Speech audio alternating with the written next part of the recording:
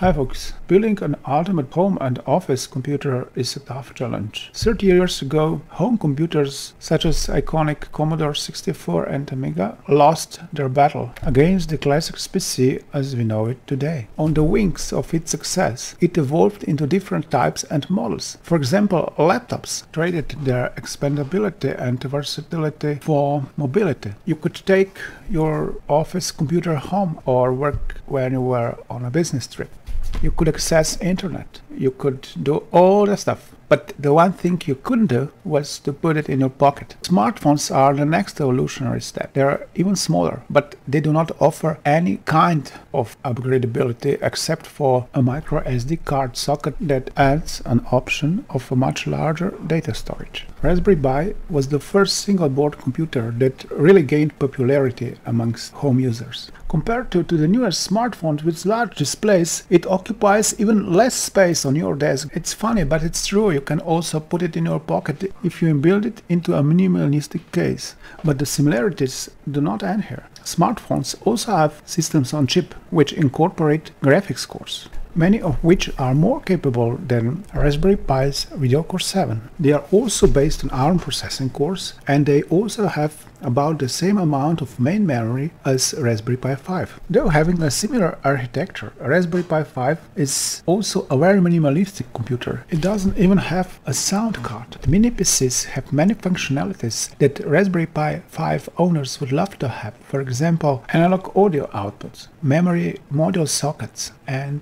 M.2 PCIe connector for SSD drive. Because of this, they are usually twice as big. But having less functionality is not always bad. When Raspberry Pi 6 becomes available, you might decide to replace just your core computer, and you would be able to preserve all of your peripherals and maybe even the power supply. Now you're probably thinking whether you would be better off with a classic SBC, but the answer is probably not. Though it is possible to replace RAM modules, graphics card, and even processor, it is highly unlikely for you to be able to do this after 3 or 4 years of using your computer, or that it would have been economical, because it is usually a better choice of buying a new motherboard with new kind of memory modules and a new graphics cards that perfectly fits your new motherboard. So we have the same package, as if we were replacing Raspberry Pi 5 with Raspberry Pi 6. Knowing all this, we may try to predict how a future PC architecture might have looked like. I believe that there would be a unified PC architecture, because if we take a closer look at any kind of computers, today there is no new computer for home and office use without USB port. And PCIe bus, which is especially popular with SSD drives, so M.2 socket is also almost a must. Though Raspberry Pi 5 doesn't have it, other single-board computers and mini PCs do have it. There is also a raging battle of processors with a different design. On one side, we have Intel and AMD with x64 architecture, and on the other, we have ARM architectures that are actually licensed to many chip makers. There are the world of classic PCs and the world of smartphones. A vast majority of classic PCs are Intel and AMD processor based, while a vast majority of smartphones are ARM processor based.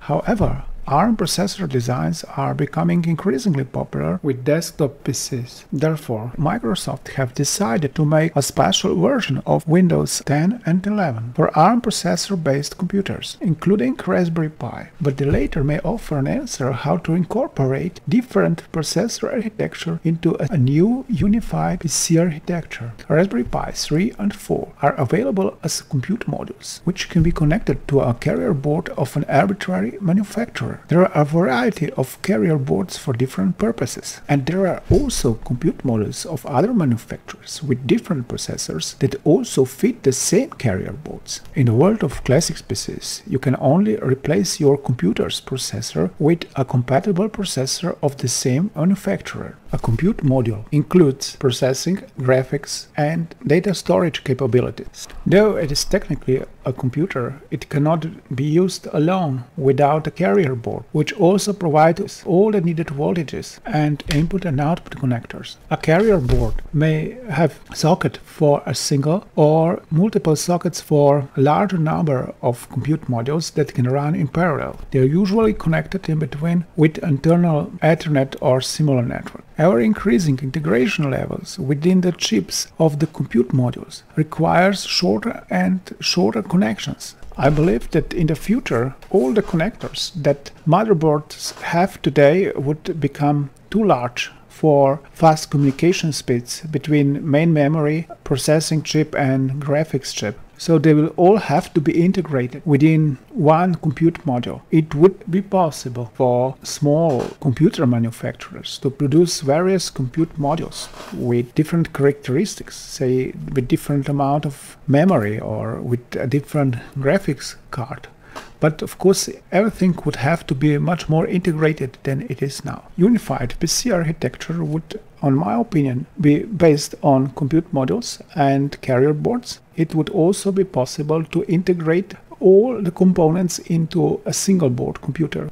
Therefore, I believe that Raspberry Pi is some kind of a visionary computer, which has all the properties of future PCs. However, today we have many similar designs to Raspberry Pi, like Rock Pi, Orange Pi, or Banana Pi, that are based on ARM architecture. There are also classic PCs that try to vastly mimic Raspberry Pi's functionality, but they are Intel processor or AMD processor based. But there are also those who think that Raspberry Pi has taken a lot from a classic PC architecture. They compare RP1 microcontroller to a salt bridge within a classic PC chipset, which incorporates controllers for slower devices like USB controller or SATA controller for connecting old-fashioned hard drives and SSDs, while Northbridge within the same chipset provides PCIe connectivity, which is implemented on BCM2712 system on chip on Raspberry Pi 5, while the previous models of Raspberry Pis have all the mentioned functionalities implemented within their systems on chip. On the other hand, some single-board classic PC manufacturers have even added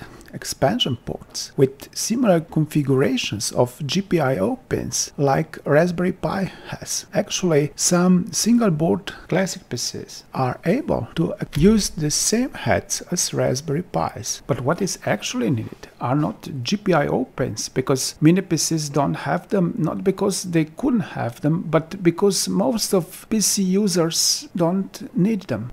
But what is needed is hardware support for various operating systems and different kind of software. For example, Android software as well as Windows software. And we all know that if you want to use a classic PC to run a new Android version, then we will have to emulate ARM architecture to be able to do it. In the past, there were versions for Intel architecture as well, but they were abandoned. Only the development environment remained on Intel architecture. So probably in the future, it would be convenient if you could have two compute modules in your computer, one for ARM architecture programs and the other one for Intel and AMD architectures. This way, no emulation would be needed. But if you want to have more power, you could add the same kind of compute modules, which would make your computer less versatile but more powerful in a specific area, for example, for playing games.